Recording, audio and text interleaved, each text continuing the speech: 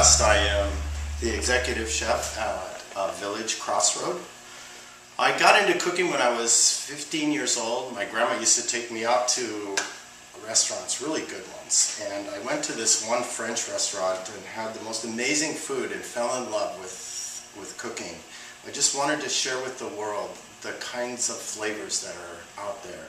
It was really hard for a startup business right now, especially a startup restaurant. So we started in the farmer's market. We got a processing plan where we could package our soups that we make. We make gourmet soups using ingredients that we buy from local farms through specialty produce. And now we're selling sandwiches as well. Our signature sandwich is a grilled chicken Caesar wrap with homemade red croutons, homemade Caesar dressing, and chicken that's been grilled with a smoky tomato aioli. Working in Brian's Farmers Markets, he was the first market manager to bring EBT or food stamps to the farmers market to make it available to everyone.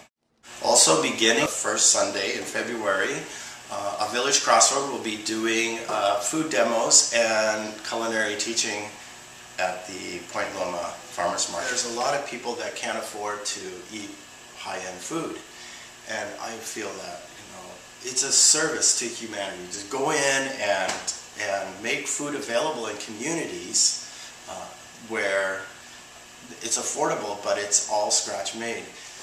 I want to give a quick demo on making roasted vegetables. It's not exactly grilled vegetables. Grilled vegetables are different. This is roasted, and most people would rather just do it in their home.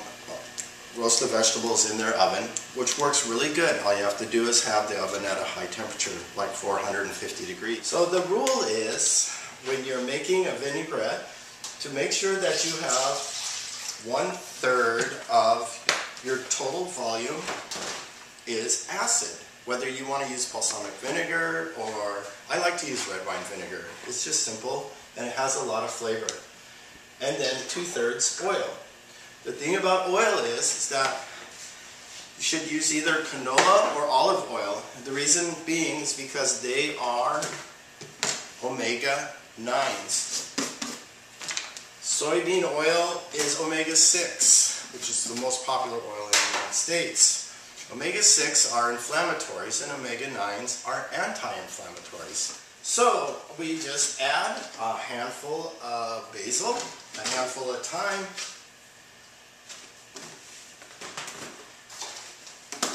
a handful of garlic, and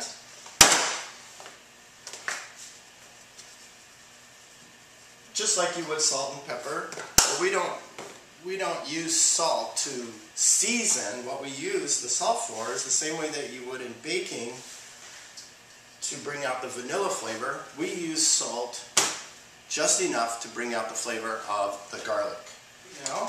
And most of the vegetables are very easy to prepare. Just the thing is to slice them between an 1/8 and a 1/4 inch thick, because you don't want it too thin or it'll just dry out. We have our eggplant. Eggplant is a little bit different because it is like a sponge. It will soak that oil in so quickly. So we just want to quickly run the eggplant through the marinade and not allow it to sit for any amount of time. So, we make some fairly good thick slices there. It's a lot easier to do the squash.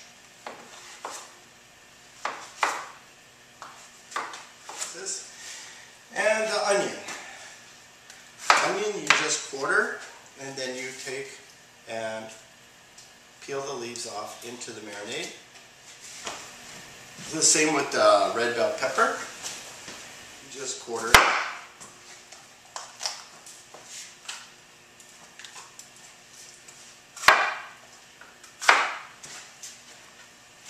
And our zucchini. And we'll just bring them in here.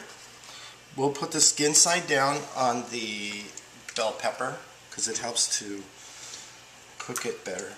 when it's next to the middle. And then the important thing is the eggplant would just slide through real quick, shake it off so that it doesn't soak in all of the oil. And now what we'll do is we will bake this for about 30 minutes in a 450 degree oven.